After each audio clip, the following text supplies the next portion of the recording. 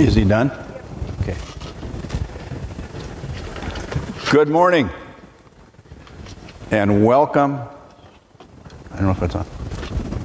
Welcome. Okay. Is it? Okay. I was checking to make sure I could hear myself. So good morning and welcome to service here at Bethesda. It is good to be here. The weather is finally cooling off, and it's a sign of things to come. So. One announcement, funeral for Artis Fisher is Thursday here at the church. The service is at 1 o'clock with visitation beginning at noon. And we extend our sympathy and condolences to the family and friends of Artis Fisher.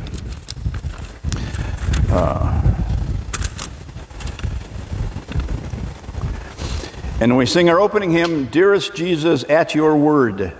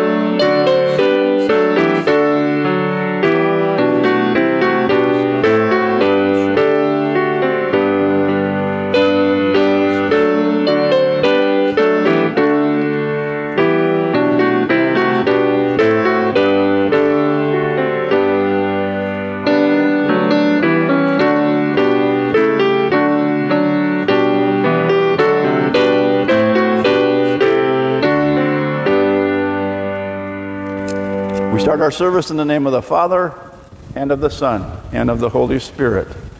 Amen. The prayer of the day, let us pray. God of love, giver of life, you know our frailties and our failings. Give us grace to overcome them.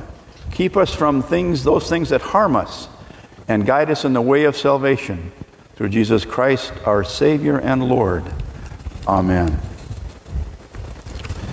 Before I get to the lessons, I'm just using two of them this morning.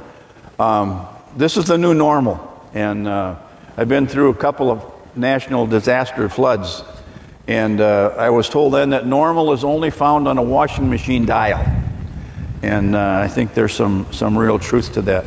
But I've never forgotten that, and it's very, very true.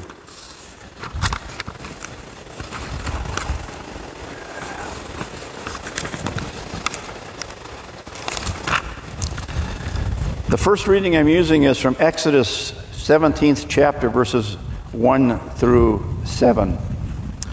From the wilderness of Sin, the whole congregation of the Israelites journeyed by stages, as the Lord commanded. They camped at Rephidim, but there was no water for the people to drink. The people quarreled with Moses and said, "Give us water to drink." Moses said to them, "Why do you quarrel with me? Why do you test the Lord?" But the people thirsted there for water, and the people complained against Moses and said, "Why did you bring us out of Egypt to kill us and our children and our livestock with thirst?" So Moses cried out to the Lord, "What shall I do with this people? They are almost ready to stone me."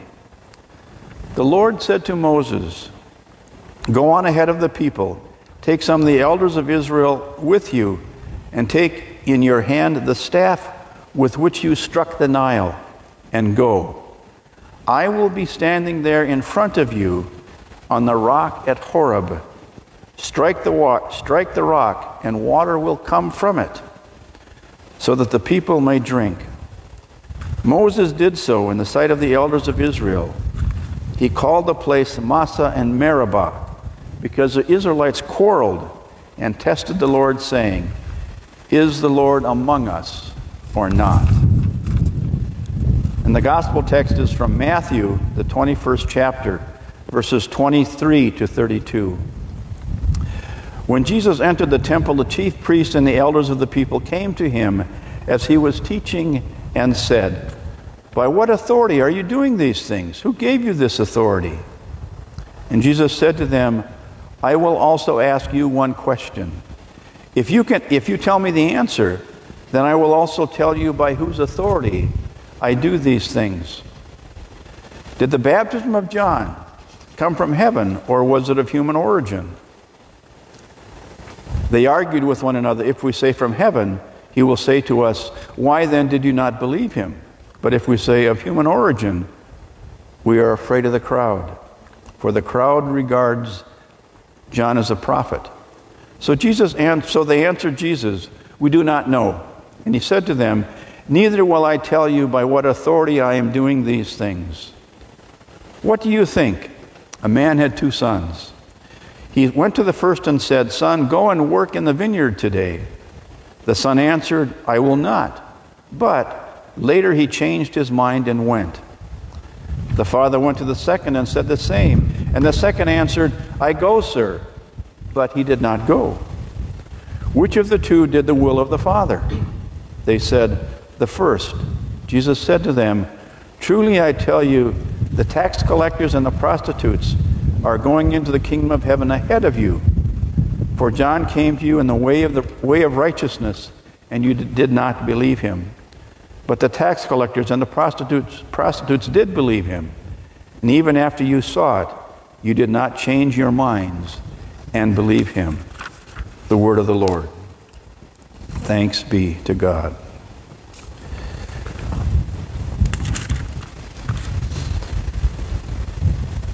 Let us pray. Almighty and most gracious God, we thank you for the many ways you are with us all through strange and challenging times.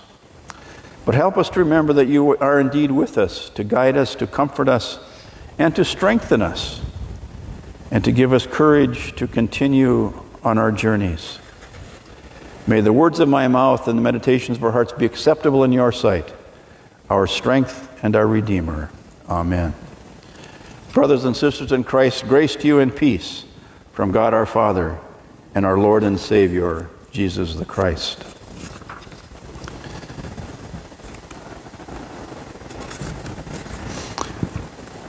I want to commend those who built this stand. I was at Parker's Prayer last month, and the floor of the stand was here. So I was way above everybody. And it had a 10-foot step ladder to get up to where I am, where I had to preach from. The congregation and the pastors call it the deer stand, and I think it was pretty evident. It was pretty high. But I also got to appreciate the pastors who are continuing to do this kind of work with the conditions that we have. One of the things that I really miss when I do pulpit supply is being able to see the faces of the people I'm preaching with, because I don't know if they're laughing at the stories I'm telling, or if they're looking at the watches to see how soon he's going to be done. But I have great regard for the pastors and the congregations that are continuing to do what needs to be done in bringing the message of the gospel to people. One of the hardest things for me to do as a pastor is come up with sermon titles.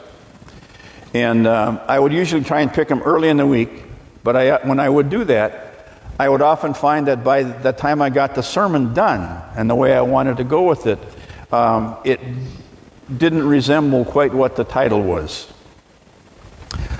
So I finally came up with a title that I would tell my secretary when she said, "I need a sermon title," and I didn't have one. I would simply say, "The Whole Gospel for the Whole World." But I do have a title for today's sermon, and that's simply Questions and Choices. There are times we find ourselves in situations that we did not plan or even anticipate or even ever have imagined. One of those times is now with the COVID thing. I've asked myself many times during those times, I ask questions a lot. I ask questions of myself. I even ask questions of God or what's going on with everything. And there are times when I find myself in certain types of situations or a mess where I have felt lonely, I felt scared, I felt abandoned, or maybe threatened or uncertain about what to do. And I say, usually quietly to God, God, I don't think life is supposed to be like this. Why isn't life fair? Well, in my own naivete, there are times I think life is meant to be fair. I do what I'm supposed to do. I act how I think I'm supposed to act. I try to do things correctly, but still not the way it should be. And I've looked through scriptures to see if there's something at all in there, both Old Testament, New Testament, or all of the other books, about isn't life supposed to be fair? I've looked through all those scriptures and passages and I couldn't find anything like that. There's no statement about life always being fair. What is in scriptures is the promise that God will be with us in all things. One of the things I find myself with this COVID thing is it's been several months already that we've had to wear masks, but I find myself forgetting to put the mask on when I'm going out of the house, and I'll get out on the street and I'll realize I don't have my mask and I have to go back home and get a mask. So we put signs on our doors that go out, mask, big red letters. We put extra masks in the cars if we forget. And I found that it helps me to get things done if I do a to-do list. And as I do the things on the list, I cross them off.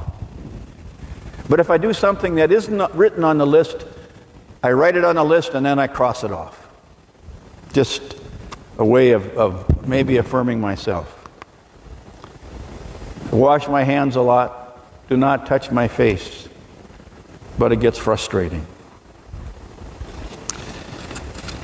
In the reading from Exodus, we hear about the Israelites marching through the wilderness of sin, as it's called in Exodus.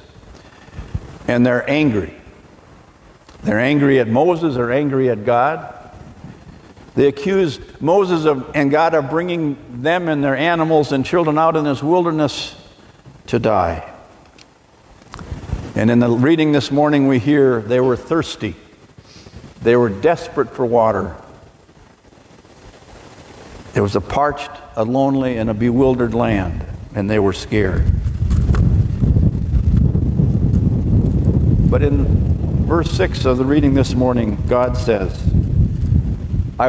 he says to Moses, I will be standing there in front of you at the rock at Horeb. Strike the rock and the water will come out of it so that the people may drink. Moses did so in the sight of the elders of Israel. He called the place Massah and Meribah because the Israelites quarreled and tested the Lord, saying, is the Lord among us or not?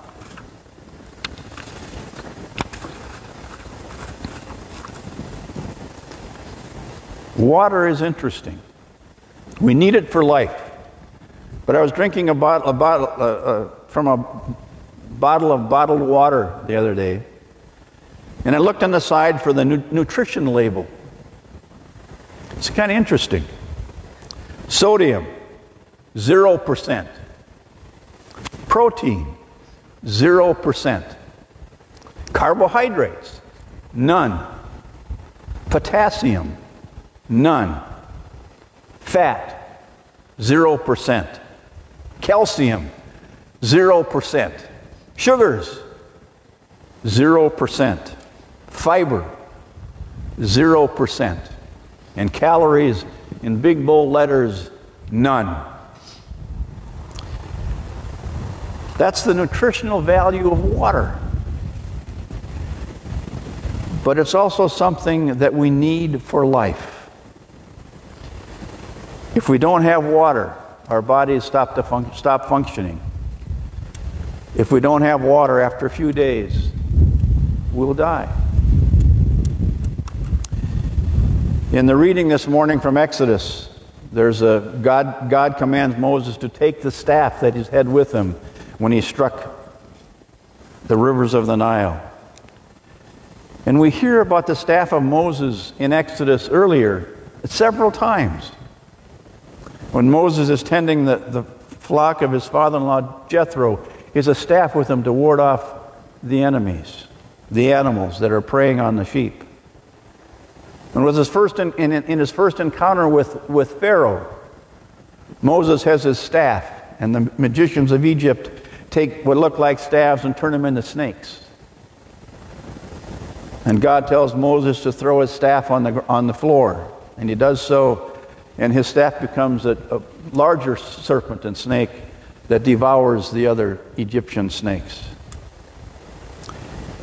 Moses uses the staff he was carrying to turn the Nile River red with blood, unsuitable and not drinkable.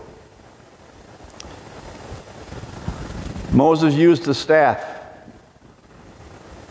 to part the Red Sea to deliver the Israelites from Pharaoh's pursuing armies. And Moses also again used the staff to close the Red Sea over the armies of Pharaoh.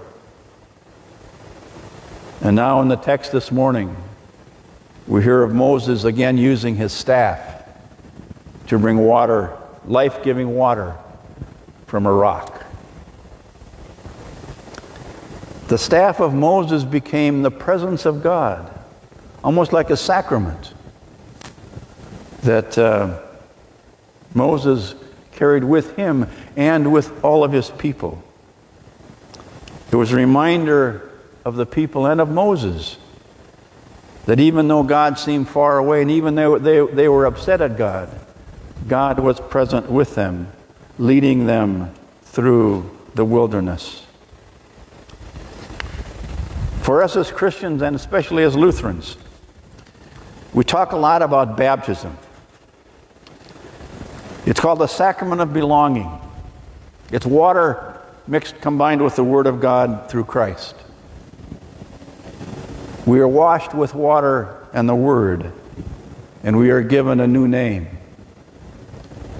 We are washed with water and the Word and given a new relationship with God in Christ. We are washed in the water and the Word and made to be a child of God, a son or a daughter of Christ. In the gospel reading this morning, it takes place in Jerusalem during Holy Week. And during that time, Jesus stirred up a lot of things. He cleansed the temple. He did some miracles that people really questioned and wondered, why is he doing this?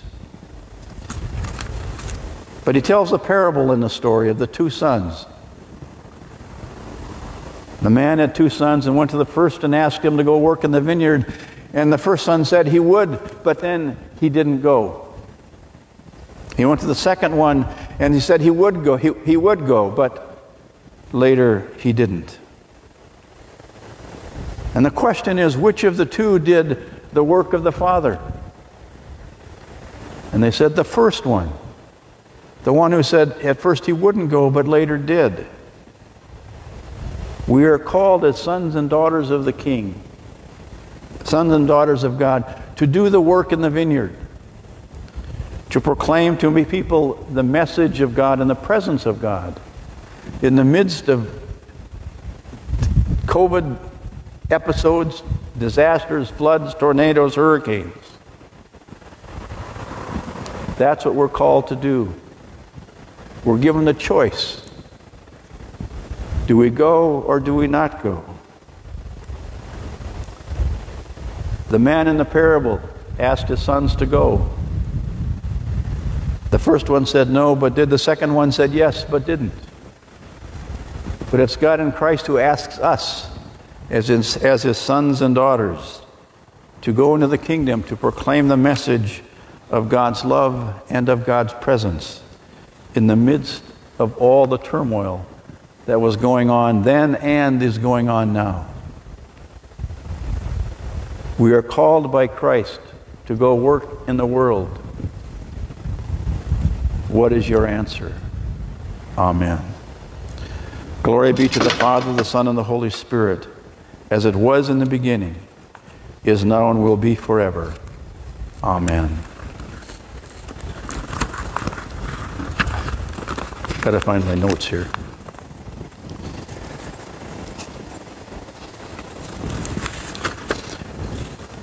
We now sing the hymn, Change My Heart.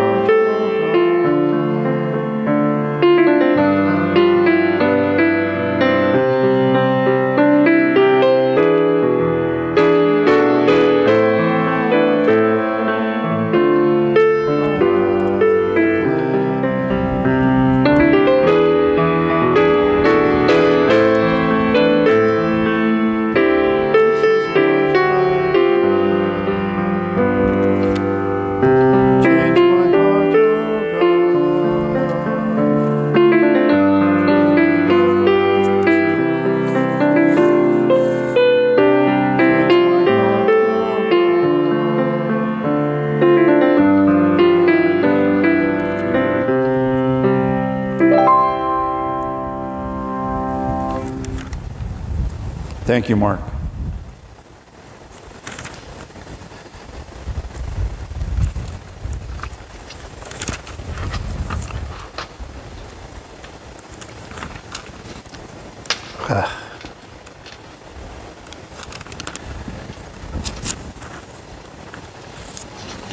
Living together in trust and faith, we confess our faith in the words of the Apostles' Creed.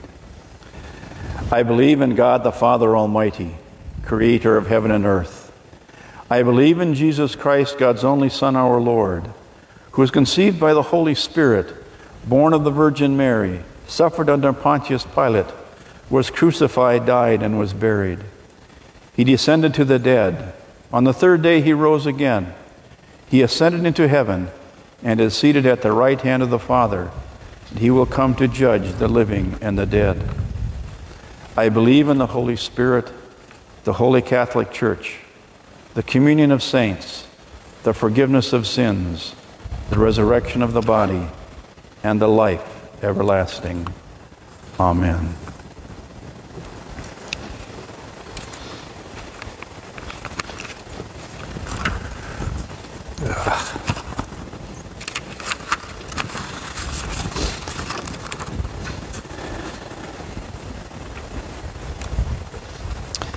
Well, pray the prayers of the people of God, and at the end of each petition I will say, Lord, in your mercy, and your response is simply, hear our prayer.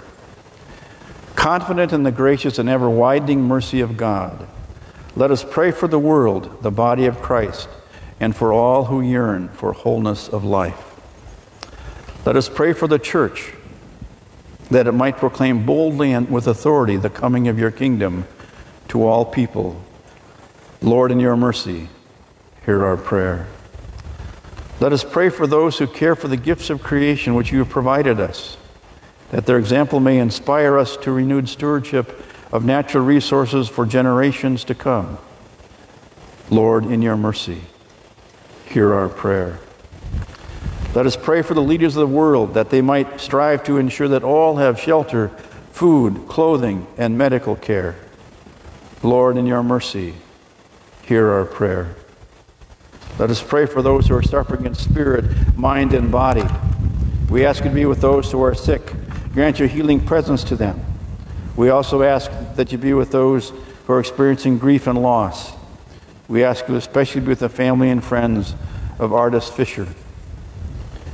Grant them your presence, your love, and your strength. Lord, in your mercy, hear our prayer. help us pray for this assembly that we may listen to your teachings, trust them, and serve others with self-giving love. Lord, in your mercy, hear our prayer. Into your hands, Almighty God, we place ourselves, our minds to know you, our hearts to love you, our wills to serve you, for we are yours. Into your hands, O incarnate Savior, we place ourselves. Receive us and draw us after you, that we may follow your steps. Abide in us and enliven us by the power of your indwelling. Into your hands, O hovering Spirit, we place ourselves. Take us and fashion us after your image. Let your comfort strengthen, your grace renew, and your fire cleanse us, soul and body, in life and in death, in this world of shadows and in your changeless world of light eternal, now and forever. Amen. We pray together our Lord's Prayer. Our Father, who art in heaven, hallowed be thy name. Thy kingdom come, thy will be done, on earth as it is in heaven. Give us this day our daily bread, and forgive us our trespasses, as we forgive those who trespass against us. And lead us not into temptation, but deliver us from evil. For thine is the kingdom, and the power, and the glory, forever and ever. Amen. The closing hymn is, O Master, Let Me Walk With You, hymn number 818.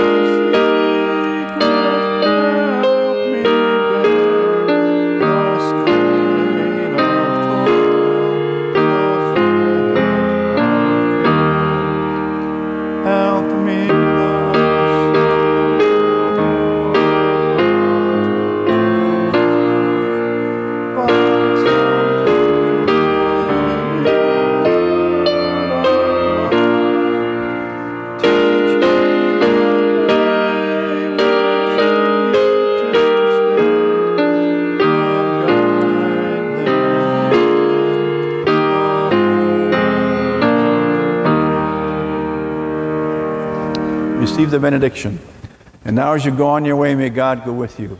May God go before you to show you the way, behind you to encourage you, beside you to befriend you, above you to watch over you, and within you to give you peace. In the name of the Father, the Son, and the Holy Spirit. Amen. Go in peace, serve the Lord. Thanks be to God. Thanks for being here. Stay well. And Mark, thanks for providing the music.